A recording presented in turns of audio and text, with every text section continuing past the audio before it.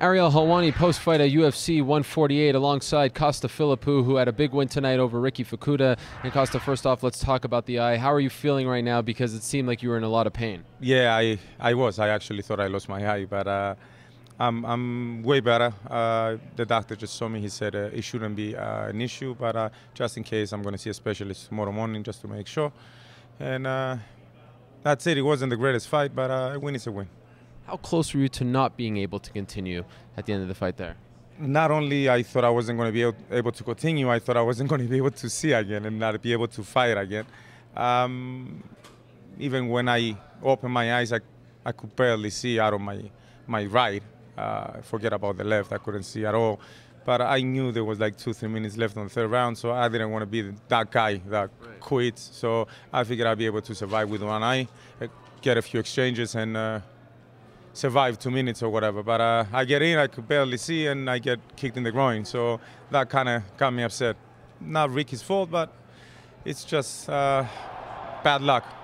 Why even continue? You know you're winning the fight. Why even risk it? And not only did you risk it, you went out there and almost amplified things and went right at him. Yeah, because I really wanted to finish the fight and go see a doctor.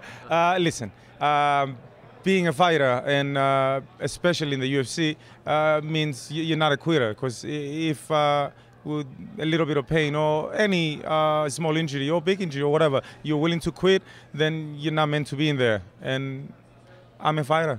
I don't know anything else. It would be harder for me to quit than keep going. It's 2-3 minutes. I can do anything for 3 minutes. Well, now you just won your 4th fight in a row. Would you like to take a step up? Do you think you should be fighting, bigger name guys, pay-per-view, headlining acts? Honestly, I feel that I'm still learning as I go. I don't know if I'm ready for top 10 or top 5 or any other fighter, but it's not up to me to decide. I'm not calling anybody out. My job is to fight and win. The UFC, they know that's their job. They're good at it. If they feel that I'm at that level and I'm ready to take the next step, they'll give me the next opponent. If not, whoever they give me, I go in and do my best and hopefully get another victory. And as long as I keep winning, nobody can say anything. Well, congrats and feel better. Thank you, sir. Thank you.